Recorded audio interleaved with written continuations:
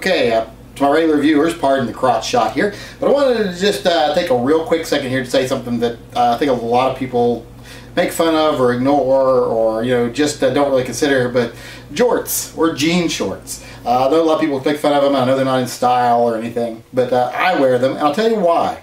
Because I think jean shorts are the best friend of the concealed carrier when it comes to summertime clothes. Because you don't have to put things in pockets, you don't have to try to find pocket holsters and things that I don't really trust all that well and don't really care for, don't like the things rubbing against my thighs.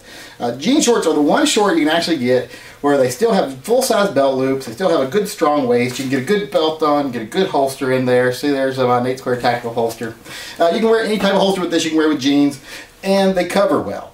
So when you're choosing your summertime apparel, I know a lot of guys do the big baggy cargo shorts and stuff like that. I don't like those as much as I do jean shorts.